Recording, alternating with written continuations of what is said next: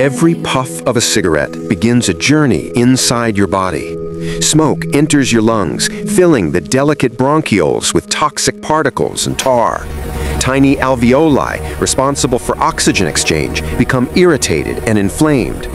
Carbon monoxide from the smoke binds to red blood cells, reducing oxygen flow throughout your bloodstream.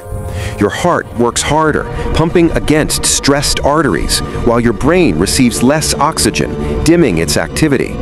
The throat and mouth tissues become dry and inflamed, slowly showing the toll of repeated exposure.